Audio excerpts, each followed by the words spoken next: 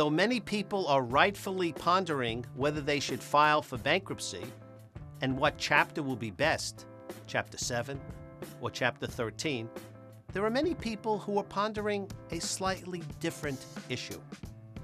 What if I previously filed bankruptcy and I need to wipe out or manage my debt a second time? Is this allowed under the law? The best way I could answer that question is to go through what I call the 2-4-6-8 rule. No, it is not a cheer for your favorite sports team. It is just a little device to help one navigate the bankruptcy rules.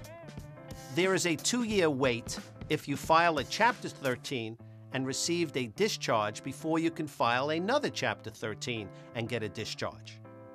The 2 years run from the date of the first filing through the date of the second filing. That should be easy enough to satisfy because most Chapter 13s last 3 or 5 years. There is a 4-year rule also that allows you to file a Chapter 13 and receive a discharge following a Chapter 7 for which you already received a discharge. The 4 years run from the date of the first filing through the date of the second filing.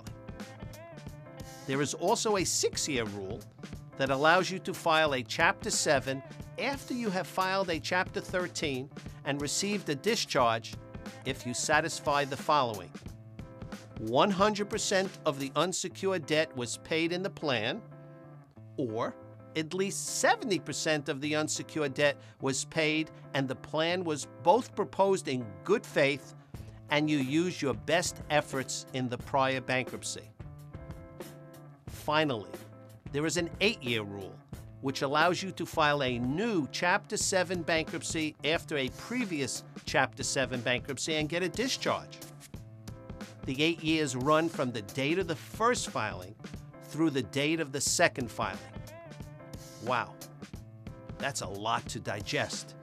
Even though you may not get a discharge for refiling a bankruptcy, there are instances where you may wish to file a bankruptcy anyway, so that you may obtain relief from creditors. Now that's going to need a little more explaining by your attorney. Also, if your Chapter 13 collapsed recently and you wish to refile another Chapter 13, there are separate rules and hurdles to overcome to make the subsequent Chapter 13 work.